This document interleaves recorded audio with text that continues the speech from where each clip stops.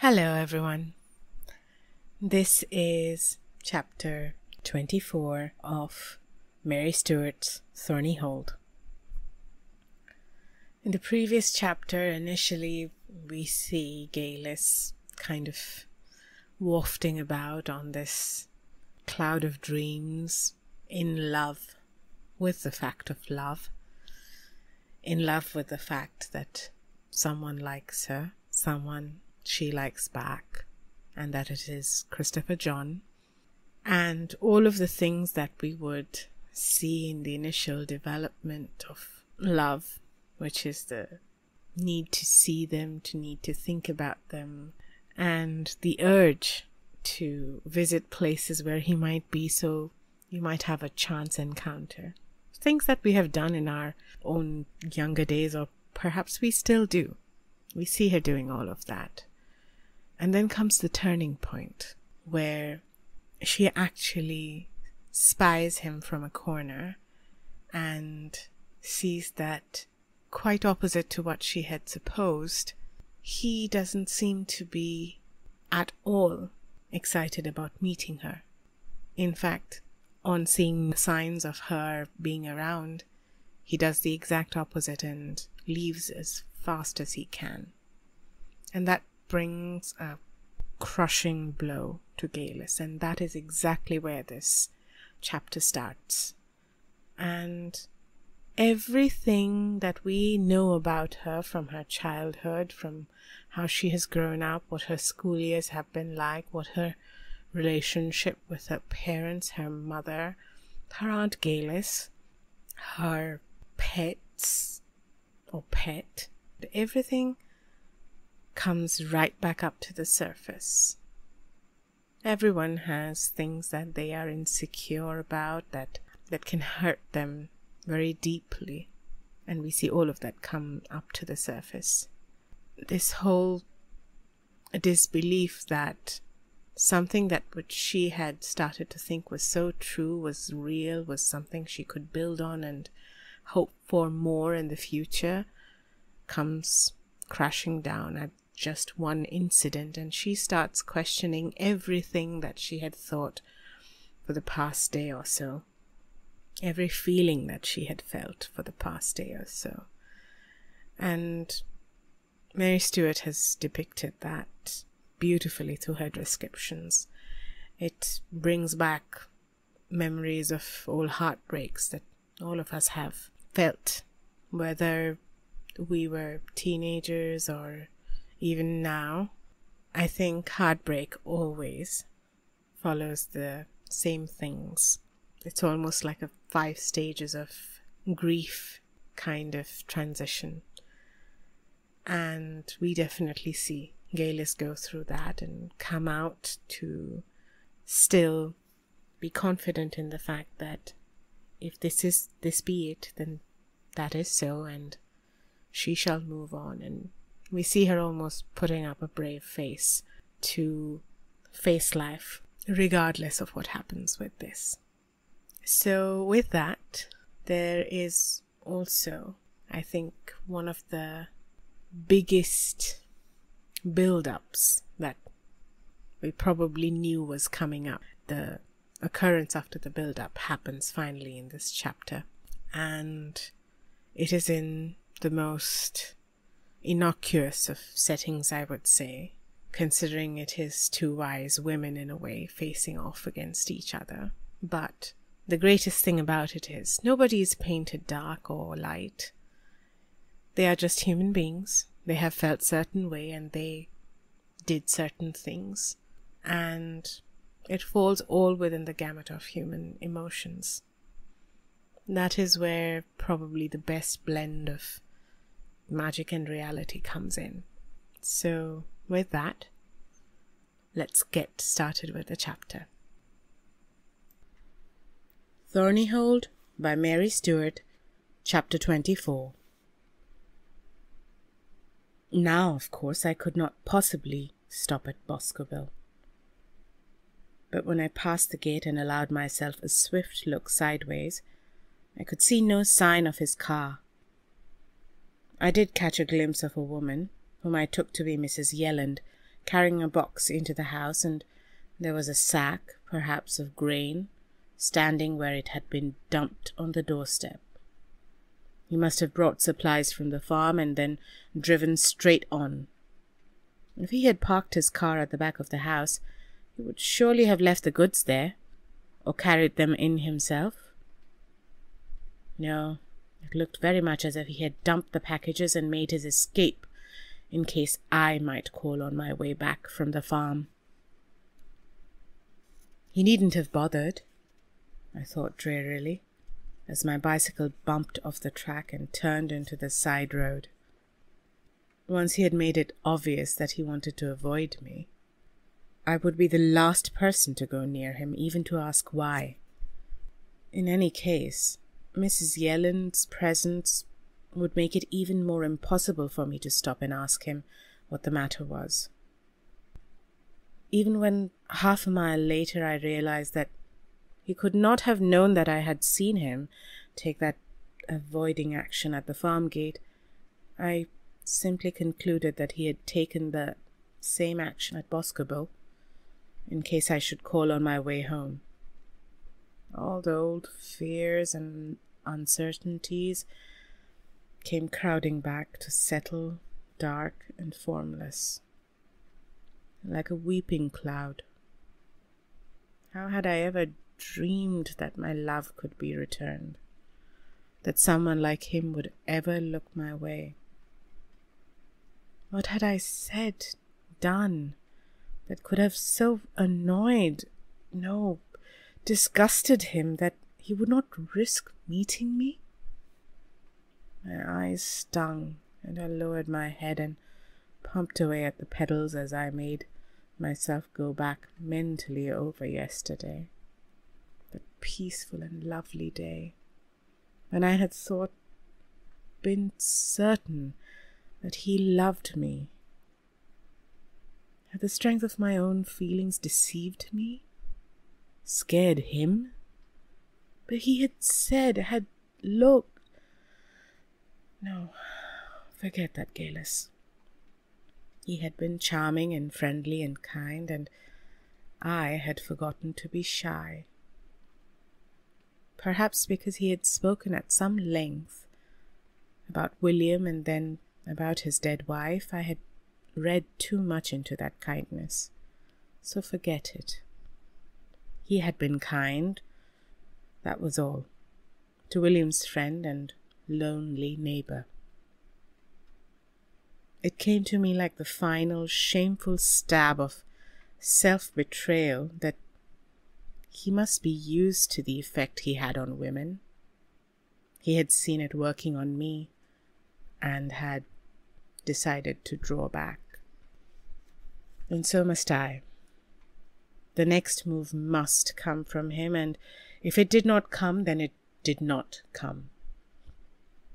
The decision, inevitable as it was, came on a flash of pride that steadied my miserably churning thoughts and brought me back to something near common sense.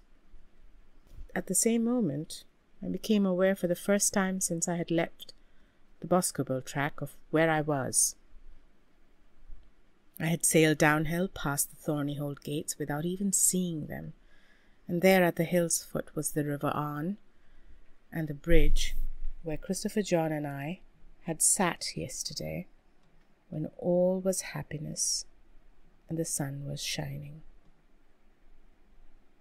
Well, it was shining today too.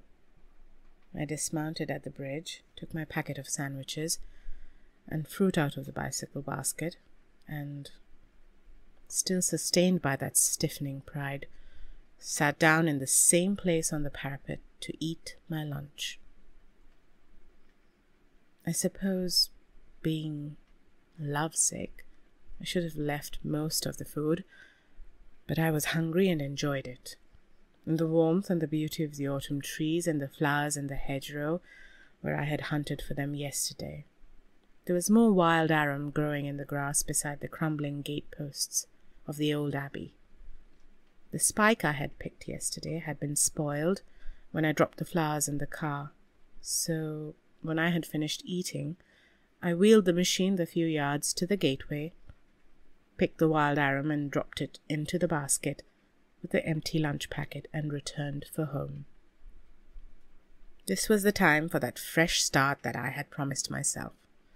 I would get out my painting tools and begin this very afternoon. But then I hesitated. Less than ever after this morning's distress did I want to tackle Agnes. She was quite capable of hurrying up to Thornyhold as soon as she saw me pass the lodge. I would keep away until I felt more able to face her. I propped my bicycle by the gateway and went in through the high hedges to the field where the ruins stood. As Mr. Haneke had said, there was nothing much to see. This was not a national monument, with shaved turf carpeting a noble nave and carefully pointed pillars lining aisles open to the sky. St. Thorn had been a small foundation, but the remains of the church showed spacious lines, with one pointed arch still intact, framing the sky. Nothing was left of the abbey buildings except, outlined here and there in the grass, the bases of the old walls, long since plundered for their stones by the local builders and farmers. The bigger stones from doorways and pillars, and from graves too, by the look of them, had been cleared more recently and set back against the hedges, presumably to make the place into pasture. That cows were pastured here was very obvious. I picked my way into the remains of the church. Nettles grew everywhere, and the grass was long and rank in the shadows, but the centre was grazed clear, where the worst of the debris of fallen masonry had been shovelled aside to make way for the cattle. It was very quiet. No cattle were about, and no birds sang. I stood in the sunlit nave and looked about me. Towering above me, with the fragments of its tracery still clinging, was the arch that could be seen from the road. The only other remains of any size were the two massive jambs of the west door, and lesser columns to either side, where the north and south doors had opened on cloister and garth. Some of the pillars that had lined the aisle still stood, but most were reduced to grass-grown stumps. Nothing else except, near the west end, a flat slab of stone, what my father would have called a resurrection defier, that must once have marked an important grave, all meaningless now, deserted, sad. Beyond the broken stones stretched the empty field. Even the sunlight could bring nothing back. It was a place of darkness. It was indeed. I recognized it now. It was not the same, of course, but it could have been the setting of my dream. The standing stones of cleared graves and broken pillars, the empty sky beyond the uprights of the west door, the flat stone half hidden in the grass, the feeling of desolation. "Well, Miss Ramsay, fancy seeing you here." I spun around.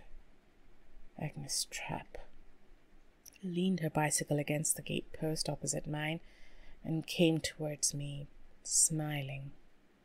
The sight of her banished all other preoccupations from my mind.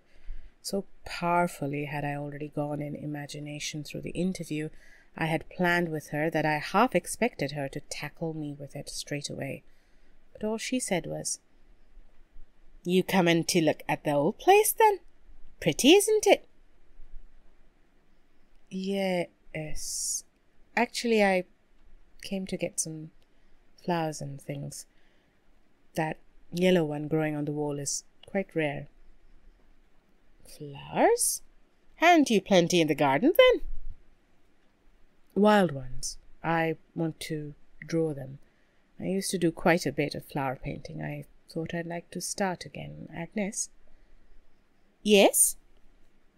She had been looking about her as we talked, and now turned back to me with a kind of smiling, complacency that made me wonder, suddenly, as if she was here by chance, or if the jungle drums Jessamy or the widow Margaret had set her looking for me, to find me here on her own ground. I took a deep breath, and with it a fast hold on my courage. This was certainly not the place I would have chosen, but something told me it was now or never. I left the shadowy precinct of the church and walked over to where, in sunlight, lay a log. No old unhallowed stone, just a fallen tree, clean and dead. "I was hoping to see you today." My voice sounded calm and pleasant. "I called at your house, but Jessamy told me you'd gone into town. I wanted to tell you that I found the book." "You did?" She looked pleased, more than pleased. She sparkled. There was something about her this morning, a shine of pleasure, almost of gaiety, and with it something of that force I had seen in her before. Well, I had not chosen my ground as I would have wished, but this would have to do. I sat down on the fallen log. Yes, I was right about it. My cousin had given it to someone for safekeeping because, as we thought, it is actually rather valuable. So you'll understand that I'd rather not let it out of the house, at any rate till I've let some expert or other take a look at it. "But she told me I could have it. "I know. Let me finish. It's there at home, and if you want to, you can come up and look at it and copy out anything you want. One thing, though." "What's that?" Quick, almost defensive. "There isn't a recipe for bramble jelly in the book." "You been through it all, then?" Sharply. "Not really. I just glanced through for that one, because you told me it was special. It's definitely not there." I saw the spark of laughter jump to her eyes. She sat down beside me on the tree trunk, a yard or so away. "Oh, well, there. I must have seen it somewhere else. But there's others I remember I'd be glad to have." "Then that's all right." I smoothed a hand along the stripped tree trunk. The feel of the warm wood was real and somehow reassuring. "Any time, just let me know." "Today? After supper?" "If you like. I'm going home soon." A pause. I saw her eyeing me with some curiosity, but I thought totally without suspicion or enmity. "Did you only come here after the flowers?" she asked. It was my opening. "Yes, and to look at the old church, but now that I've seen it, I'm a bit puzzled. I feel as if I'd been here before, but I know that's not true." A smile broadened, and she gave a nod of satisfaction. "I thought you'd feel that way." "Why? Agnes, why did you drug me that night, when you left the pie for my supper?"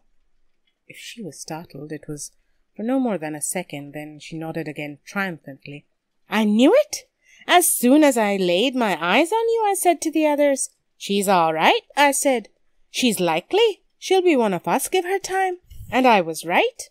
There was no fool in you, was there? You knew straight away." "Not straight away, but soon enough. What was in the pie?" Nothing to harm. Just to let you know we were here, and you were welcome." I was silent for a moment. "So that's what it's all been about? You did say once that you'd like to take me along to your meetings. I gather that they're held here?" She was looking at me with a new expression in which I thought I could see a touch of awe. "Do you tell me that you saw this?" She waved a hand. "These? That first time?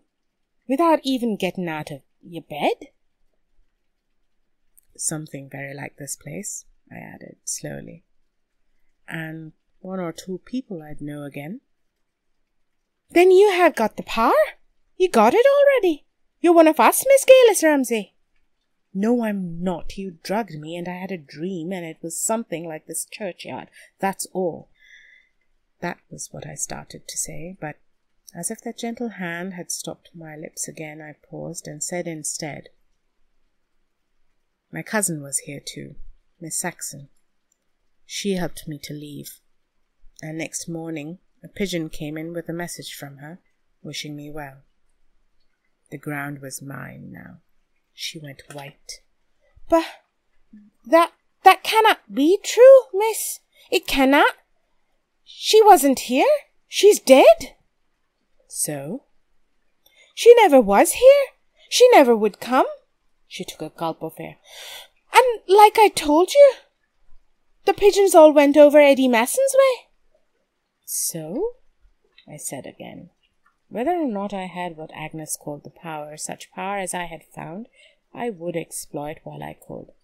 You're not suggesting that Mr. Masson sent me the message. I'll show it to you. When you come to Thornyhold this evening, you know Miss Saxon's writing, I suppose.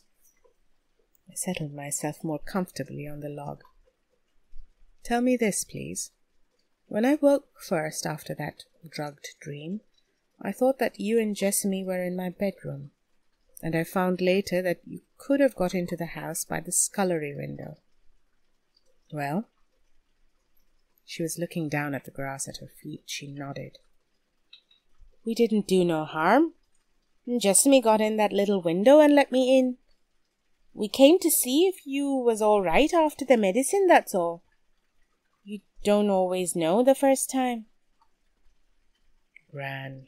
Yes, it fitted. And to shut the window up? Ah, that was you. A nod. You went flying, am I right?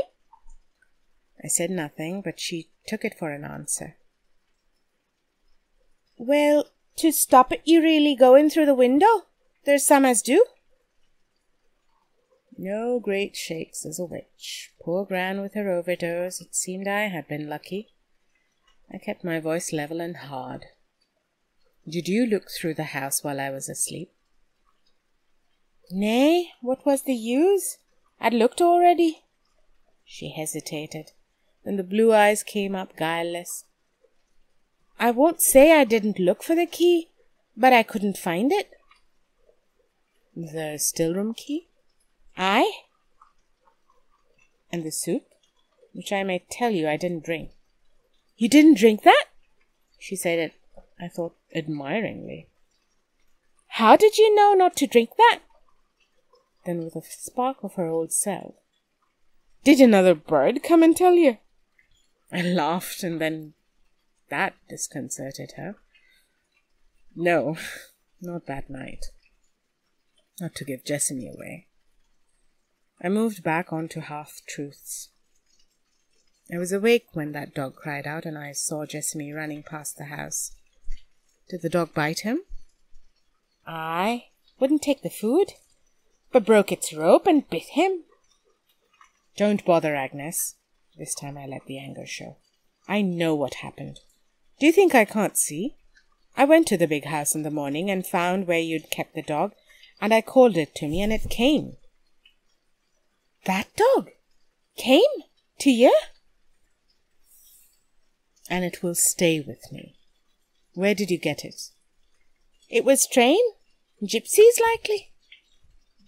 She sounded surly and subdued, and I had no reason to doubt her. Would have got shot otherwise. A collie strain in sheepland. Well, it's mine now, so you let it alone. I won't ask what you were doing with it, because I know that too, but you'll not touch it again. Neither you nor Jessamy. Understand? Another nod. She shuffled her feet in the grass. Was Jessamy badly bitten? Dog bites can be dangerous. Not bad. And I put the bruisewort on, and the salve your auntie made. Was that the recipe that you wanted from Lady Sybil's book? A look upward at that, slanted and sly. I saw a dimple and the pretty mouth pursed, as if to stop a smile. No, miss. Then what? There's one for a cordial from the Plums, and I saw some for sweets that your auntie used to make for Gran. She has a real sweet tooth. For sweets? Unguarded, the syllable was totally disbelieving. She flashed me a look, then smiled, and dipping into the pocket of her coat, brought out a small round box of wood shavings, the sort that used to hold Turkish delight at Christmas time. She opened it. Inside, nestling in a white lace paper doily, were small squares of fudge. I make a lot, said Agnes. Not just for Mother, for all the sales. Try some. 'Tis my own recipe, this one, and got a prize last time I put it into Arnside show. Help yourself, miss, do. Try some. Try tackling a known witch on her own ground and end up sitting with her on a log, eating homemade fudge. Try not eating it. I looked at the box, then helplessly at Agnes. Thanks, but I don't really... I mean, it looks lovely, but I don't care terribly for sweets. She laughed merrily. So you think it's got something in it that'll set you flying again? Nay, there's nothing here to look. I'll eat it myself to show you. She took a piece, popped it into her mouth, crunched, chewed, and swallowed. There! She got to her feet and stood in front of me, all at once solemn. Miss Ramsay, if I done wrong, I'm sorry. We all have our own ways, and I thought the world of your auntie. But I knew we all knew that she would never come along with us here. All right, but 'tis no manner of harm we do, just a little fun, and a few secrets and something to look forward to, come the right times. Well, I thought when I saw you, she might be different, I thought, and she's likely, so I gave it a try. Nothing to hurt nor harm. Never hurt nor harmed yet, except my own mother, and you wouldn't call that harm if you'd a known her before. Agnes, no, let it be a minute. I've not done yet. She nodded, still solemn, and went on. All right, so maybe you don't like what Jess did to the dog, but you know he's not clever, and he knows no better. Would you really have drowned Hodge?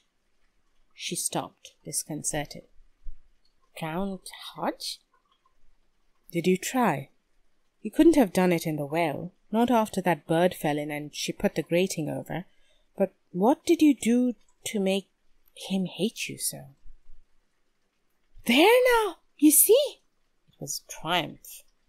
You knew that too, but you're wrong about Hodge. He was her cat, and a cat's tricky to mell with.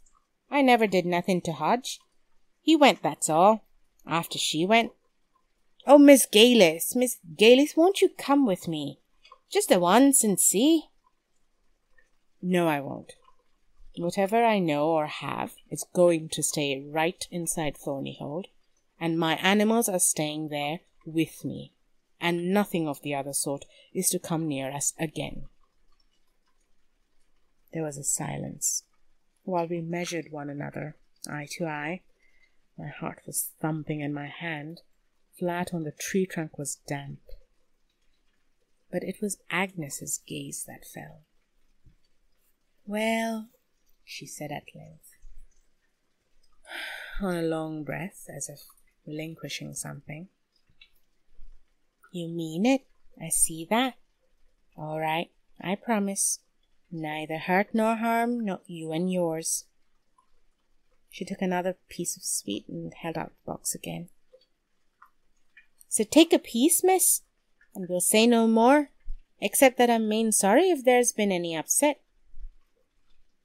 What could I do? She was already swallowing. I took a piece of the fudge and put it in my mouth. It was coffee-flavoured and very good. I stood up. Well, I'll get home now, I think. I'm glad we've had this talk, Agnes, and got things straight. I'll expect you this evening, shall I? Are you going back now? No, said Agnes. She was standing very straight. The sparkle was a glitter. Her eyes were brilliant, her face rosy. She looked very pretty. I'm off to Tag's farm. Boscobel, he calls it. I left some of the sweets there yesterday while you and he was out sweethearting, and now I'm going over to see them working. I stared at her. The barely swallowed sweet stuff made me feel sick. What are you talking about? It was a frightened croak. Some of her wretched drugs, sweets, see them working. Then sweets, he doesn't eat them, he'll give them to William. Too violent, half the dose for a child. What have you done? Nothing you won't get over, but it's my turn now. I was going to wait till I'd seen the one in her book, the love drink. But after yesterday and the way he looked at you, I wasn't waiting any more. And that drink wasn't the only one I knew. So I made the sweets and took them over. And the minute he lays eyes on me, Miss Galis Ramsay, it's me he'll want. Me? And don't you think he'll ever have cause to regret it, neither? She shoved the box of sweets back in her pocket and laughed in my face. I said nothing.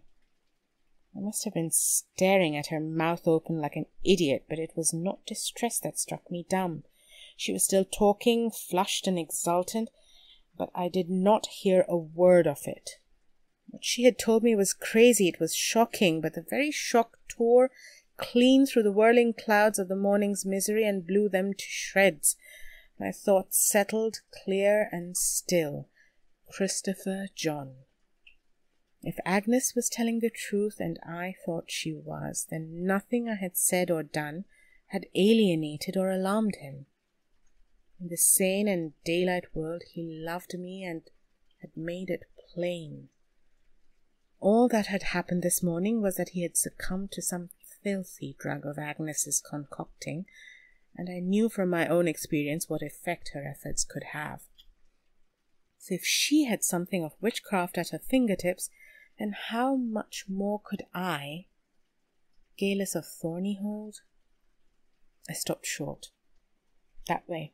No, I didn't need the sudden chill of a cloud across the sun, as tangible as that touch from the air to turn me back from something that I, and Cousin Galis with her greater powers, had rejected. But the new self-confidence remained. In the sane and daylight world, my own phrase came back to me. It was still that. He and I belonged there, not to the sad and silly world of drugs and nightmare dreams. And in the real world he loved me. He was highly intelligent and articulate. He knew about Agnes. Surely. Then all I had to do was tell him all that had happened, and we could talk it out.